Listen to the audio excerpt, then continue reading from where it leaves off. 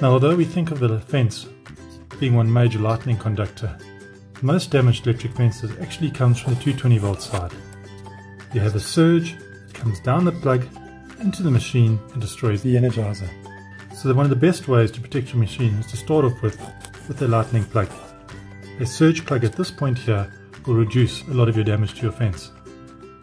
Secondly, we have the electric fence. What happens when lightning strikes the fence? It travels down the fence line and into the energizer, causing damage. How do we stop this? Well, what we want to do is stop that lightning bolt getting to the energizer.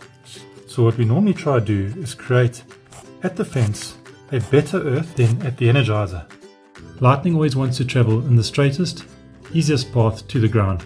As you can see in the JVA V-Type Lightning Diverter, there's a thicker path from the fence side, then a 120-degree turn and a thinner, irregular path on the energizer side.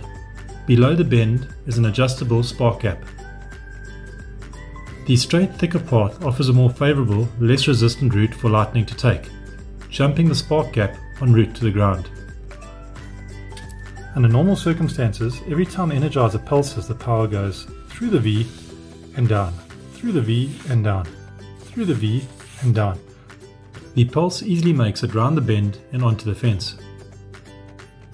The difference though is the bottom of the V is connected to the good earth grid.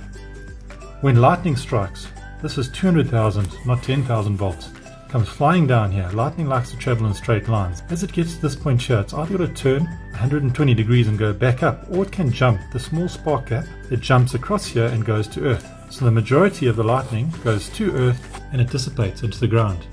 And then a small bit of the surge comes back to the energizer. Inside the JVA electric fence energizers, we do have a little bit of lightning protection. So the little bit coming back should be able to be protected by the energizer.